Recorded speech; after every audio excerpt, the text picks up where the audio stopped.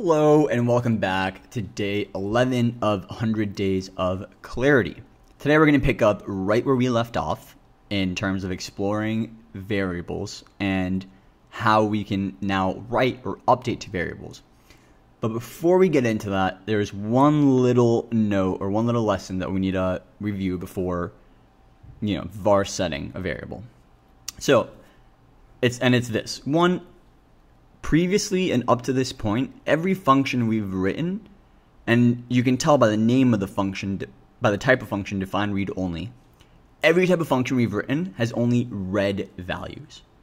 Which, again, if you're trying to interact with the blockchain, reading a value shouldn't require too much, security or making sure that, that someone can't access it or anything of that sort. Because at the end of the day, you're not changing anything. So the blockchain doesn't need consensus, a transaction doesn't need to go through and be confirmed, and we don't need to check that the value updated makes sense or will work with the rest of the contract. The read values don't have to. Today, when we cover write values, it's going to require us to introduce another data type that's similar to optionals, but not exactly the same. What are the similarities? Well, they're both wrapped values, right? An optional is a wrapped value of one of the other data types, or it could be none. This second data type is called a response. And a response, as the name suggests, is a response to any function that actually creates change, or AKA writes to the contract. So whenever you're going to write or update the contract, you're going to have to check that everything went okay at the end by using a data type called a response. And as you'll see, the response data type has two values. It either responds with an okay message, and as the name implies, okay means everything went well, this is going to be written and updated, or it's going to return with an okay type, or it's going to return with an error type, which as the name implies, an error type is when something went wrong when writing this value. And I want to make it clear how important these response types are. These response types are almost always found at the end of functions as the last line. Why? Because the response type has a very special property where, again, if it's an okay message, an okay type, cool, everything will be updated and this block will be submitted, this transaction will be submitted to the mempool. But on the other hand, if it fails and we get an error type, what's special about the response is it doesn't just stop the function, it goes back up the logic tree and reverts anything that might have happened up until that point. And so as you can see, that's an extremely, extremely powerful and useful feature when we want to be very, very careful of what we are submitting to the blockchain. And so that being said, responses are important, where whenever we want to write a function that updates or writes to it, or writes to a contract, you have to use a response as the last line. And so with that being said, we talked about earlier that there are three general types of functions in Clarity, right? There's define read only, there's define public, and there's define private. We've checked over define read only. Today, and moving forward for the rest of the days, we're going to be using define public. Now, the difference between define public and define read only is simple. You want to use define public when you are writing or changing changing anything on a contract, because define public functions are required to have a response as a final value in the line of logic.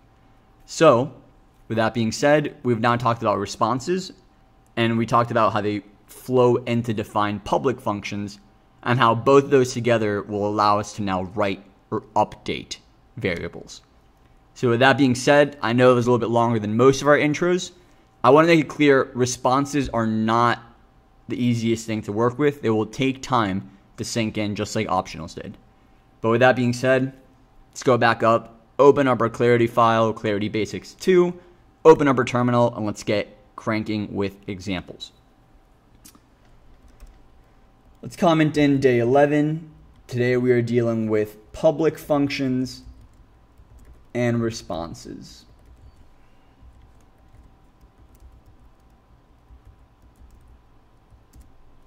And first, I actually just want to show you guys what a response looks like even when you're not writing.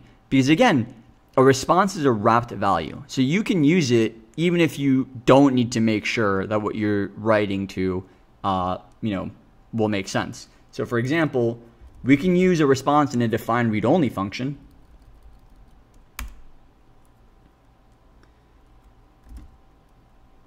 Let's call this a response example. And in the body, we're literally just going to say parentheses, okay, U10. And that's it. That's all we need to implement a response here. So if we go back to our terminal, we press up, and we try running response example, we'll see that we won't get the unwrapped value of U10, but we will get the response of okay, U10. And indeed we do.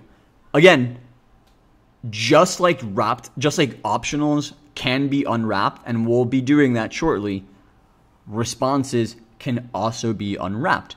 And so responses can be very valuable if you want to use them somewhere in the middle of a function to write something, but you still need to check that writing in that line went well. So let's go back to our example here. And now we're going to go ahead and we're going to update a name. And so remember in line 36, we created a variable called your name. We're now going to go ahead and write a function that lets us update that variable. So, okay, for the first time ever, instead of writing define read only, write in define public. Awesome. And if you press tab, we see its exact same setup.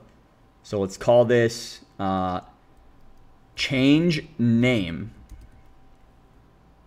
And the parameter, again, we're going to provide a parameter here.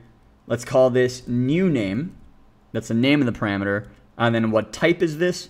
Well, we want this to be a type of string, specifically string ASCII 24, the exact same type of string that we defined in line 36.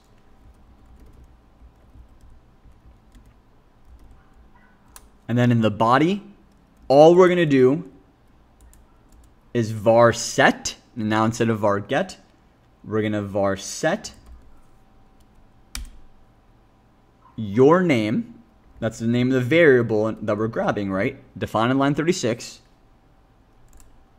And now we're just changing your name to whatever you pass in. So new name. And if we try saving now, we're going to see that Clarity is going to yell at us. Why? Well, again, whenever you use a public function, you must check that the last response is positive, or it was an okay type. So you can see the error message here. It says public functions must return an expression of response found Boolean. That makes sense. var-set, whether a variable was updated or not, returns Boolean. But when we're using define public, we need to check that it returned positively, or it changed the variable and everything went well, or it returned true. And so to fix this, really simply, all we need to do is wrap this body with okay, close parentheses, and that's it. Okay, so what we're going to do now is we're going to try our example, and what we're going to do is we're going to change our name. So let's change name, and then we're going to say hi again. So first, let's spin up the contract again. And first, I actually want to run say hi, so you guys see what we see there. Hi, Jesus Nahara. Now we're going to call, instead of say hi, we're going to call the function change name. And then again, what name do we want to change to? Well, let's test something out. So let's try, Jordan C. In parentheses, and if you press enter, awesome. And notice the response type. The response type isn't okay Jordan C. It's okay true. Again, why?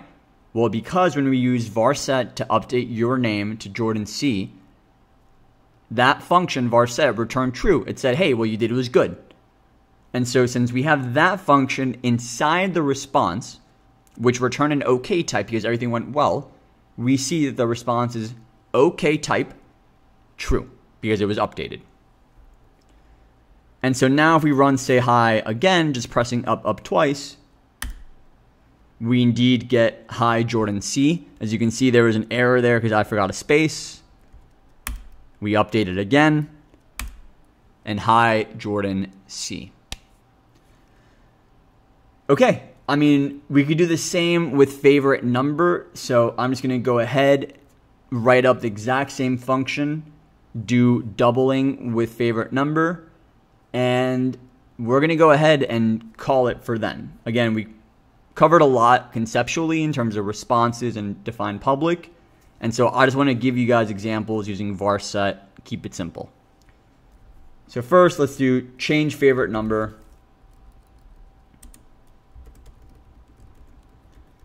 And then in the body, again, all we want to do is call var-set. Well, what number do we what variable do we want to update? We want to update favorite num var. And then what do we want that value to be? Well, that's simple enough. Well, we want it to be updated to some new value that we're providing in the parameter. So new num, uint, and we're var setting favorite new number to new num. Press save, and again we got the same error because this is a public function that we're not ending with a response. So we need to fix that. Okay, we save. This works well. We're going to go ahead and try the exact same things. So spin the contract up again. First, let's do show var double. We get 22 because currently the variable is 11, our favorite num variable. We're going to go ahead and change that, calling our new function new number or new num. Let's pass in a value of 25. And oh, sorry, this failed because the name of the function is not new num. That's the name of the parameter or argument or input. The name of the function is change favorite num. So again, got to get used to these errors. Okay, true. And now if we run show var double, we indeed get you 50. Okay. And with that, we're going to go ahead and wrap up day 11. I want to say we should be getting very, very excited because we are now actually a day or two or maybe 3 away from writing our first full smart contract. So independent of these little exercises that we've been doing in Clarity Basics 1, Clarity Basics 2, pretty soon you're going to be writing your very first smart contract and deploying that on testnet and or mainnet. So thank you for sticking around. Keep coding, keep practicing, keep shipping. I'll see you tomorrow for day 12.